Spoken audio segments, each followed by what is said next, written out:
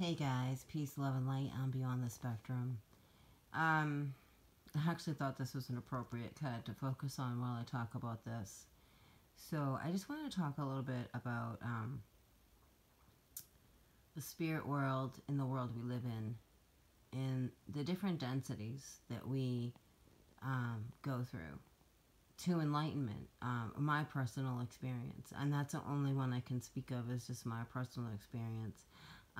Yes, I do talk to my grandson, all my grandchildren, when I see my other two, about what's going on around them, what's above them. My grandson that I help take care of, we both have seen ships together.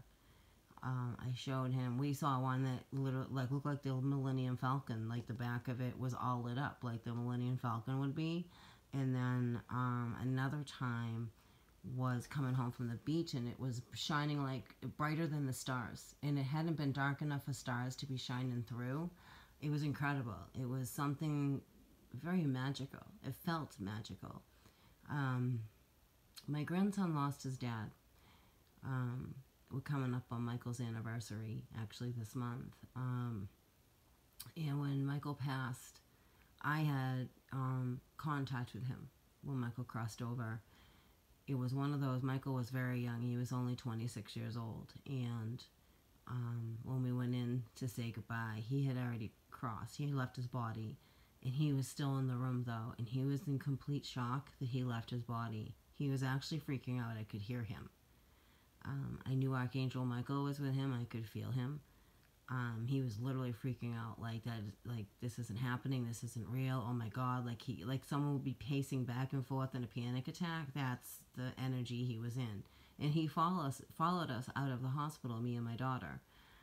And I know this because I could feel him. And then we got into the car, and I'm driving my daughter home, and my radio station changes. There's no way my radio. It's digital. I can control it from the steering wheel and the dashboard, so there was no way it could be changed. Like, we didn't bump it, we didn't hit it, the station just changed. And Michael communicated with me personally through music, certain songs, but I did have an experience with him in my backyard with acknowledging his presence, and I could hear him, and I could feel him, like, jump for excitement that he made contact. In the night he passed away, my grandson didn't know. My grandson was only 3. He had just turned 3 or just turned 4. Just turned 3, because Michael's been gone 3 years. Excuse me. And my grandson saw him the night he crossed over. Excuse me. Throat chakra clearing out here. Michael was there. Michael sat next to him on my bed. Abel had no idea Michael had died. And Abel knew, and Abel could see him. Abel forgets that. My grandson forgets that. That's how deep in this world takes us in, to forget that. That we forget what we're connected to and the divine love that we're connected to. We came deeper than we ever have before on this time around. We've been here many times. A lot of us have been here several times, several lifetimes. And we've gone deeper and deeper, and we forget. That's the spell. And for this little boy to forget that, that's very telling. Now, I've died, and I have. And I've walked between worlds fighting for my life as I was dying, trying to stay alive. And believe me, you come in and out of worlds. You come in and out of realms. You go back and forth. You have a tether to your meat suit, for lack of a better way to put it. You have a tether. Creator God is very real. And we come from divine love, where all is forgiven. I mean, for me, all is forgiven. I mean, I didn't go murder anybody. I don't know how God works with that. I don't know. And I'm not here to judge.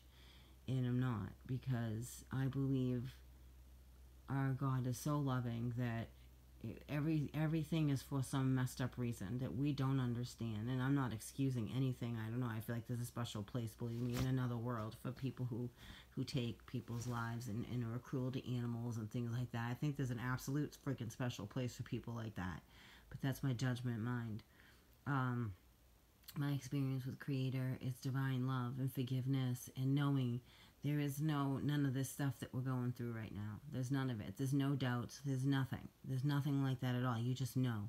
You just know because you're so connected. You're not in a meat suit. This is such a dense reality we're in. And when I came back, there was 3 things God told me. I only remembered 2. And I can't remember the 3rd one. No matter how hard I try, but I know when it happens, I'll remember. Because I trust that. We're not supposed to be all divided and separate. That was the biggest challenge. The deepest we went this time was the division. That was the word I was looking for. Division. To overcome division. To overcome feeling like we are divided. We're not divided. We're all connected. Not one of us is not connected to another. We're just different frequencies and different levels of it. And we do come from different star systems and levels of heaven to come on this mission. And we are on mission here. And we are to help those who got continuously stuck to wake up. And not rudely, but to help them wake up and ascend. To realize they don't have to keep coming back and keep coming back and keep coming back. That's what this is about. And there are twin unions. That's a very real thing. We have a twin union with our solar system, with our suns, with other people. We call people divine love. There's such things absolutely as divine love. Absolute bliss to be in love with somebody else. That is real. We come in with others. We come in with certain soul tribes. We come in with other souls, and other souls descended even more so into 2 separate bodies as one. And if you say that's not possible, then you're still in a limited belief system. The point is to get out of the limited belief system. So that's just been some of my spiritual experience with heaven and my family. You know, my baby, when she was 9, she had mono. I didn't know she had mono. She was very sick. I kept bringing her to the hospital, like 105 fever. They didn't know what was wrong with her. And we were homeless at the time. We were in a shelter. And we had gone through hell. Physically, surgeries. That's the year I died. I was in a shelter, and I was in the hospital when I died and came back. And then my daughter got mono, and my other daughter and I we all had to sleep in the same room. And we watched my youngest walk around her body and lay peonies and roses around herself. And my daughter and I looked at each other like, were we really seeing this? And we were. My daughter walked around her own body to protect herself, to save herself, to heal herself. Finally, I went just to the pediatrician, and they did blood work on her, and that's when we found out she had mono, which blew my mind. The hospital couldn't figure that out, but that really isn't the point of the story. The point of the story is we are more than we think we are, and we are ascending, and we are really seeing what we're seeing. Okay? And I know it can make you feel like you're going crazy, and it can. But don't let anyone convince you different. You trust your own soul. Let the outside chatter alone. People are going to think what they want.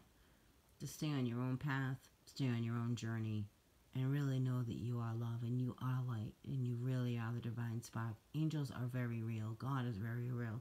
Christ is very real as well. And He is returning.